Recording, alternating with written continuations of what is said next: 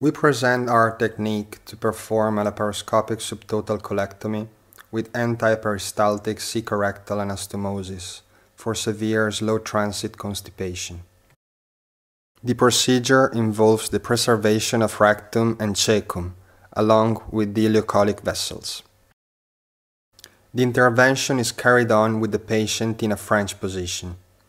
5 trocars are used, as shown in the picture, with the operating surgeon changing position during the procedure. With the operator on the right side of the patient, we begin the identification of Treitz ligament and inferior mesenteric vein. Told's fascia is then dissected from the Gerota fascia with a medial to lateral approach, following an avascular plane. A gauze is left in the cavity created between the 2 layers to be used later as a landmark. The inferior mesenteric vein is clipped and cut.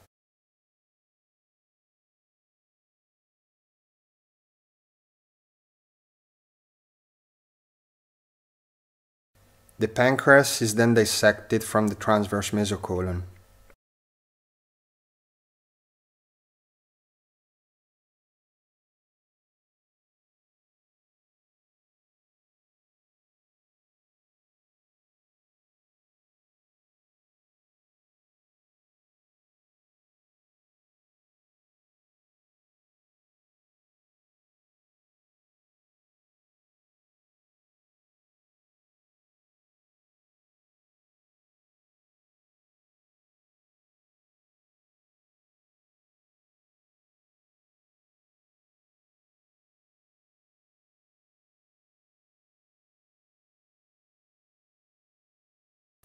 The left colon is mobilized following the white line of Told's towards the splenic flexure.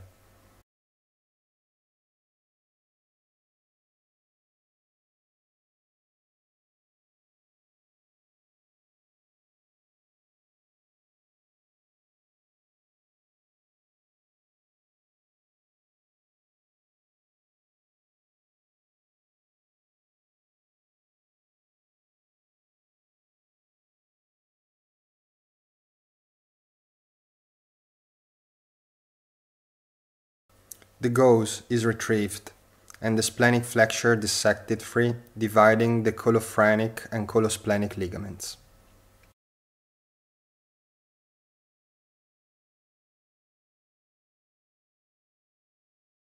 By putting into tension the inferior mesenteric vein stump, the inferior mesenteric artery is identified.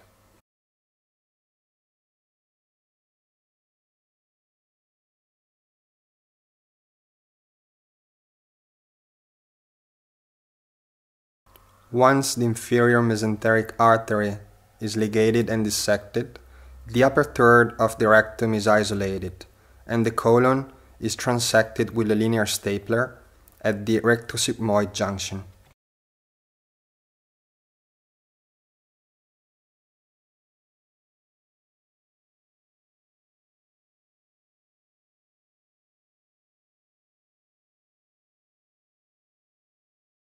With the operator between the legs of the patient, the next step is the identification of the middle colic vessels, followed by coloepiploic detachment and completion of the dissection of the transverse mesocolon from pancreas, duodenum, and Gerota's fascia.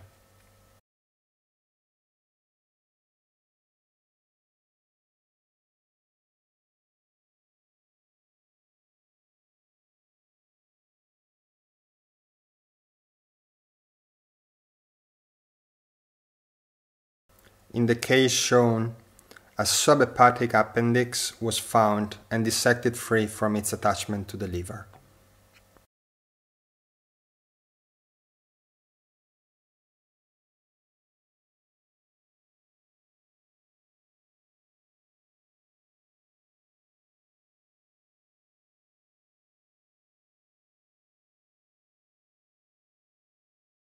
With the operator on the left side of the patient, the operation continues with the identification of the ileocecocolic vessels, which must be spared. They are nevertheless dissected free from the deep subperitoneal fascia to allow a better mobilization of the cecum.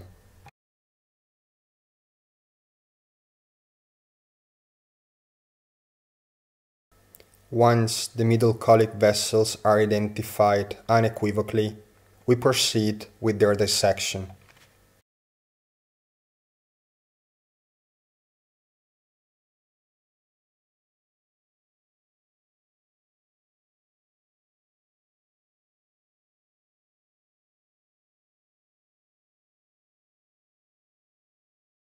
The dissection of the right colon from the Gerota's fascia is then completed, and the right colon is finally transected above the ileocecal valve with multiple firings of a linear stapler.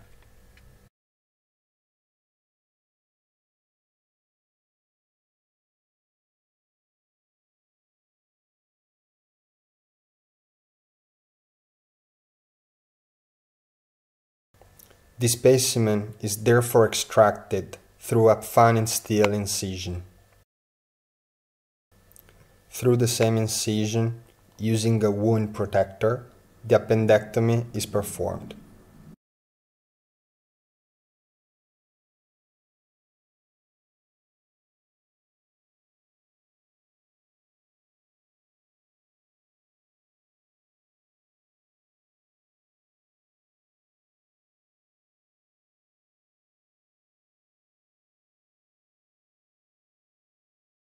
The operation is completed by the fashioning of an antiperistaltic cecorectal anastomosis with a circular stapler.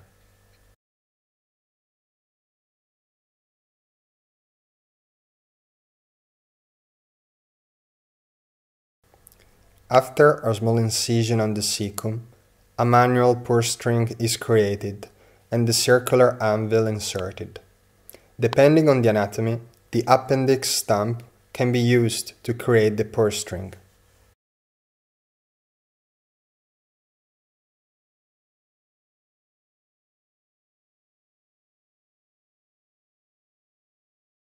The cecum is reinserted in the abdomen and the pneumoperitoneum reinduced. The shaft of the circular stapler is passed through the rectal stump and an antiperistaltic cecorectal anastomosis is performed.